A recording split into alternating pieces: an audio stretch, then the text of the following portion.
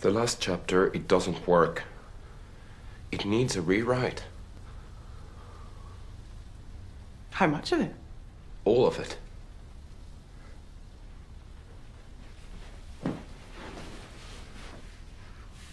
You all right? No. I'm bloody not all right, and I want more chocolate. Maybe it would help if we talked it through.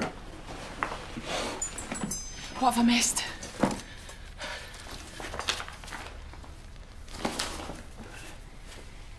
I think the problem might be that you don't really get to choose your ending. It has to follow naturally from what comes before, or it doesn't feel true. Oh, it's so insightful. I want to start with Darcy. Good day. I don't understand her. No kidding.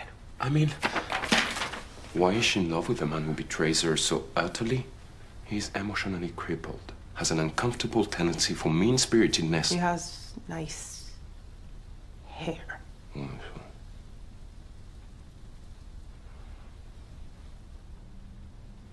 Okay, so yes.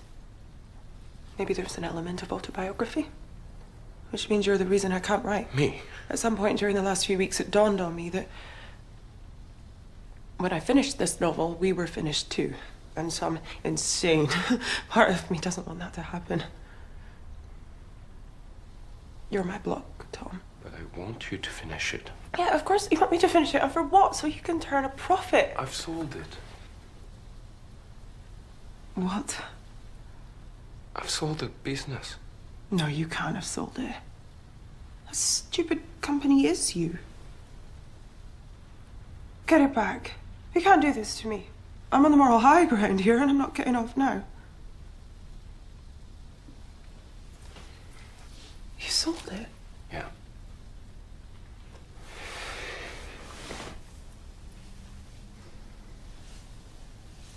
And you can take all the time you need for the last chapter. I made it part of the deal. Tom? I didn't sign.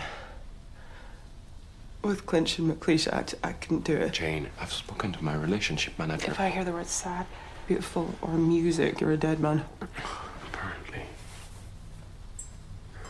I'll block you. And I block you too.